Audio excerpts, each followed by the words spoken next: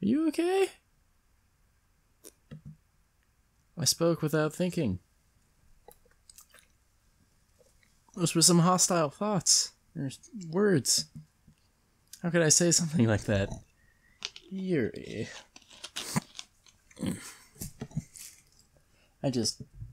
Something about the way she said that. Well, it was a statement of fact. Filling a water pitcher is, in fact, not a two-person job.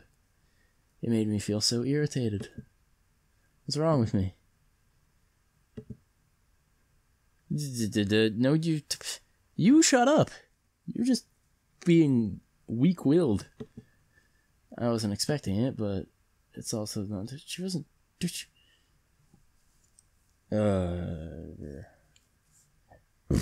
It's also not right for Monica to judge people like that. She wasn't really judging. As the person in charge, she should keep track of where her club members are. No. How come even when I do something bad, you're being nice to me? Because he is, in fact, stupid. Nothing that you do is as bad as you make it seem in your head. Well, yeah, but, you know. It wouldn't have been that hard to say, hey, you shouldn't have done that. We have emotions and we can't always hide them away, but you always amplify things in your head. Your mind turns the light rain shower into a hurricane. Ah. No. Would you hate me for something as terrible? Wouldn't you hate me for something as terrible as that? Why would I hate you? I can't hate someone for having emotions. What kind of friend would do that? A friend, you say? She lifts her head. I really like being friends with you. Ha. Thanks, Yuri. I like being friends with you, too. I feel kind of awkward saying something like that, but I'm doing my best to help her feel better. Anyway. Yeah. Shall we go? Yeah. Sorry, there's some weird noises coming from outside. Once we fill up the water pitcher, we return to the classroom. Do you like oolong tea? Yeah, oolong. I think I forgot to pronounce the N there. Anything is fine. Very well. Yuri sets the temperature on the kettle to 200 degrees. Now it's time to get the teapot. You really do this properly, don't you? Of course. I shouldn't do any less when I'm making tea for others. Sorry, my hand itched.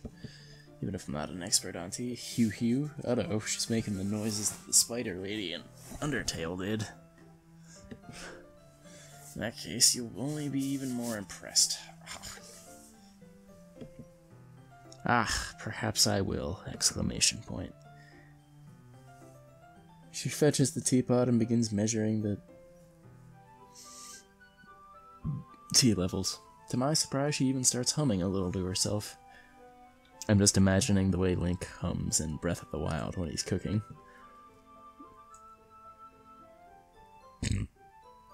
Excuse me. You must be in a good mood now. Is that so? I was letting it show. And you noticed. What, was that a test? I was doing a bit of thinking. I decided that I should try expressing myself a little bit more. Oh, good for you. Turns out it's not very hard for me to do. When it's you who's around, anyway. Okay. That's great. Just don't push yourself too much. You're always worrying about me. We've known each other for like 3 days. How have we... it's very endearing. She wasn't kidding. I don't even know if I can keep up with this. I watch her pour a cup of tea for each of us. I have another request. Do you mind if we sit on the floor today? Why do we... But, well, if these chairs are attached to the desks, then maybe the floor would be more comfortable. But I can't really... My school had that, and it was not fun. Why is that? It's a little bit easier on my back. I can read with my back straight against the wall rather than bending over at my desk. Ah, sorry, I didn't realize. No worries.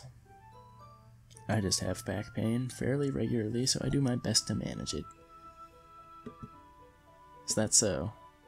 I wonder why that is. Oh, I don't like where this is going. Yeah. Ah. Connecting the dots. Your posture, right? Nice save. Always hunched over while reading like that. Yes. I have terrible reading posture. Ugh. That's why we should sit on the floor. Fair enough. I'll go ahead and get the book. I'll retrieve the book from... I was expecting someone else to cut it off, rather than the player character come up with an excuse. Ah, might have some... I have some chocolate as well. A small bag. It's a small bag of chocolate candies that I kept hidden from Sayori's candy radar. I'll take it. I take it since it'll go well with the tea. Yuri and I sit against the wall, teacups at our sides. As if in sync, we assume blah. I suck at reading things out loud, let me tell you. As if in sync, we assume the same reading position as last time, each holding one half of the book. Except this time, our bodies are even closer to each other. Of course they are. Why don't you just lean forward? Or, I mean, like, lean... Or, like, lay down. Stomach first, or stomach down on the floor. She can't see too well, slides until our shoulders are touching. How am I supposed to focus on reading like this? Look at the book and, you know, read the words, eventually put together the sentences. Kinda cute, but when she's being less apprehensive, it's almost more than I can handle. Ugh, your teacup. She hands me my teacup. Holding it with my hand that's not holding the book, I end up in a position that makes it even harder to focus. Because now I need to worry about making sure I don't accidentally touch her chest. Of course. Meanwhile, Yuri hasn't noticed a single thing. She wears her intent reading expression. I can only presume the world around her is fading away. I use all of my willpower to focus on the reading, as you should be. This book sounds interesting. After a few minutes, I finally manage to relax a little. I put the teacups between my legs and fumble with the chocolate wrapper. Ah, sorry. I briefly let go of the book to finish opening the wrapper. You can have as much as you want. Ah, that's okay, I won't take any. She hates chocolate. That's a deal breaker. Well, if I touch it, I might get smudges on the pages. Good call. Ah, you're right. I didn't even think about that. My bad. No need to apologize. I'll hold the book, okay? What kind of weird jigsaw puzzle pieces are we going to be putting together with how we're going to be reading the book now, huh? Are you sure? Of course. Opens the book with both hands. She holds it so I don't have any harder of a time reading from it. But as a result, her left arm is practically resting atop of my leg. Well, in that case, Yuri is already totally focused on reading again. Take a chocolate candy and pop it into my mouth. Mmm, delicious. Then I take another chocolate and hold it up to Yuri. She doesn't even look away from the book. She simply parts her lips as if the situation was completely natural. But that means I can't stop here. I apprehensively place the chocolate in her mouth. This image is really funny. Just the same exact expression, just... That really is like something I would imagine seeing like right out of an anime. Just like that, Yuri closes her lips over it. Yuri's expression suddenly breaks. Did I just... Looks at me as if she needs to confirm what just happened. Sorry. I guess I shouldn't have done that. That's... Well... You were just helping. That's something friends do. I have never once in my life fed one of my friends a piece of chocolate while they're busy reading a book.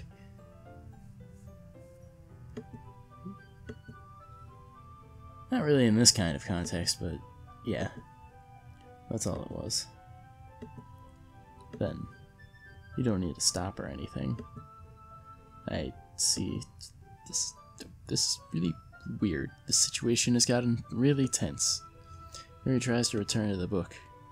I can tell just by her expression. It is a wonderful stroke of luck that the other three don't pay attention during this to watch them all be awkward and such. Together, my heart is pounding. I nervously take another chocolate between my fingers. But this time, Yuri's eyes meet mine. I swear to God, if they both try to eat the same... I'm just gonna let it... How did it even come to this? Yuri doesn't avert her gaze. I notice her chest rising and falling to the rhythm of her breaths. I raise my arm. Like before, she parts her lips, but it's different this time. I take the chocolate and place it in her mouth. I feel her hot breath on my fingers. Oh, thank you. Thank you, Monica. Yeah. All 2 pages of progress on that book. Deborah. Yuri jolts back. It's time to share poems. You can help Yuri put away the tea stuff, right? Yeah, of course. Okay, thanks. The spell is abruptly broken. God. Get some decorum back in this club room. I'll take care of the cups. Yeah.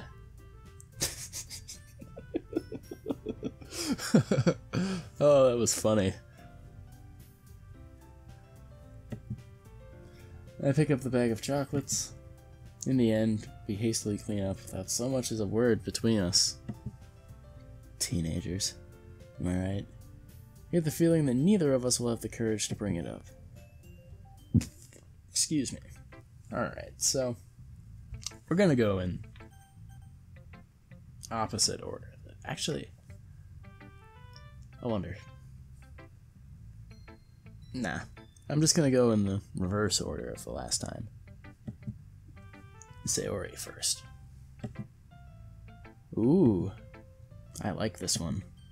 It has some nice feelings in it. I'm glad.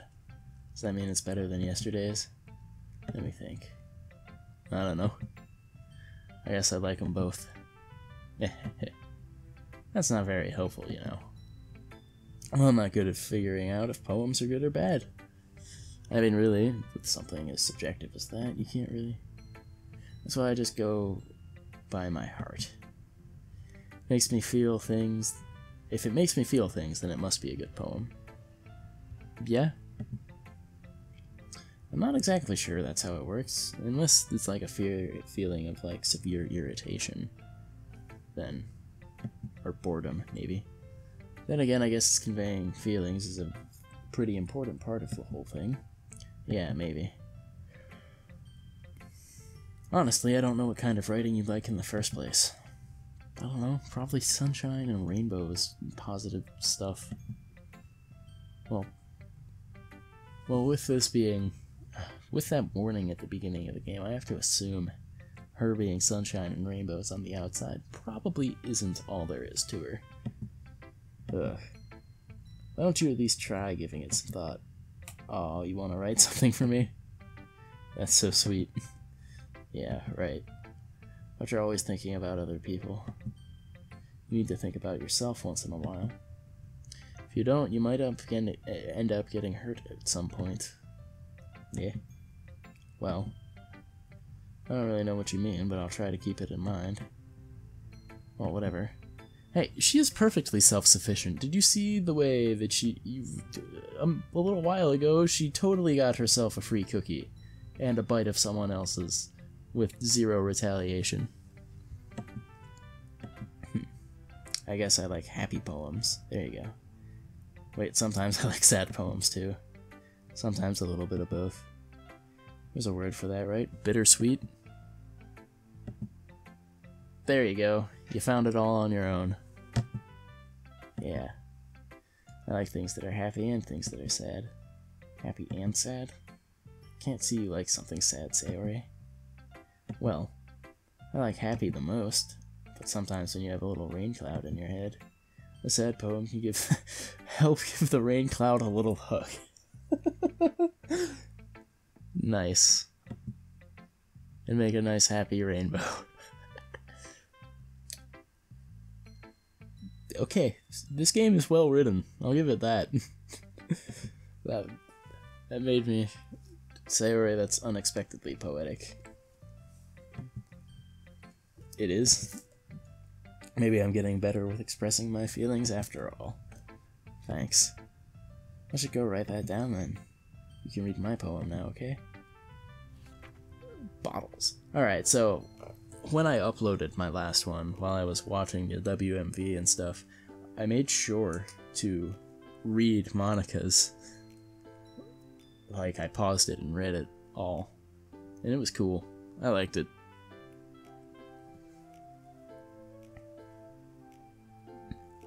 Alright, bottles. I pop off my scalp like the lid of a cookie jar. Ah, man. Alright. It's the secret place where I keep all of my dreams, little balls of sunshine all rubbing together like a bundle of kittens. I reach inside with my thumb and forefinger and pluck one out. It's all warm and tingly. But there's no time to waste. I put it in a bottle to keep it safe, and I put the bottle on a shelf with all of the other bottles. Happy thoughts, happy thoughts, happy thoughts, happy thoughts, and bottles all in a row. My collection makes me lots of friends, each bottle a starlight to make amends. Some friends feel a certain way, down comes a bottle to save the day. Okay. Night after night, more dreams, friend after friend, more bottles. Deeper and deeper my fingers go, like exploring a dark cave, discovering secrets, hiding in all the nooks and crannies. I love the words nooks and crannies together. Actually, cranny is really funny even hearing it on its own. Digging and digging, scraping and scraping. I almost said scalping and scalping, and that would have taken a dark turn. I blow the dust off my bottle caps. It doesn't feel like time elapsed. That was a nice one, actually. My empty shelf could use some more. My friends look through my locked front door. What? Oh. Finally all done, I open up and in my friends come. In they come in such a... Okay, hang, I think? Do they want my bottles that much? I frantically pull from the shelf, one after another, holding on to each and every friend, each and every bottle. But every time I let one go, it shatters against the tile between my feet. Happy thoughts, happy thoughts, happy thoughts, and shards all over the floor. Oh no! They were supposed to be for my friends who aren't smiling. They're all shouting, pleading, something. But all I hear is echo, echo, echo, echo inside my head. Ooh. That took a slightly depressing turn.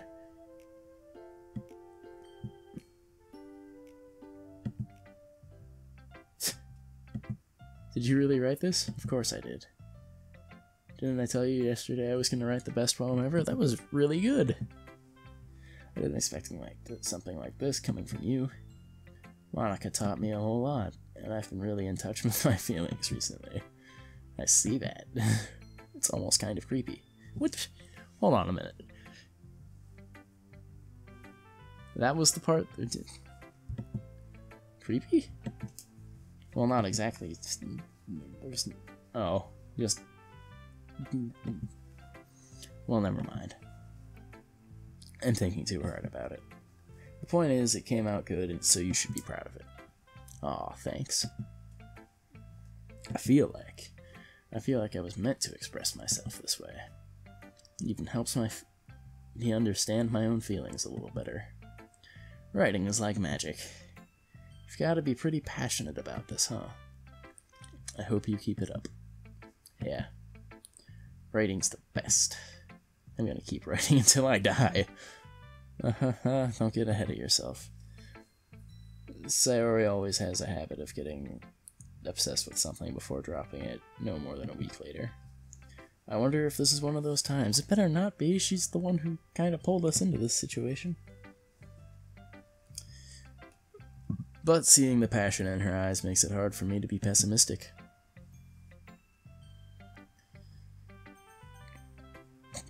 Oh man, Natsuki next. I can admit that it's better than the last one. It's nice to see you're putting in some effort. That's good. But I still don't like this at all. Well, sorry. It's trying too hard to be serious. I swear to God, I selected the word bubbles for one of those, alright? Bubbles.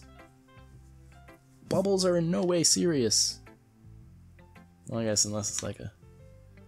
Nah, never mind. Bubbles aren't serious. What do you mean by that? Poems don't need to be all deep-sounding to express something. It's just going to sound like you're forcing it unless you really don't suck at it. Honestly, don't bother trying to write poems like this until you're on Yuri's level. You just fought with her yesterday about being so complicated.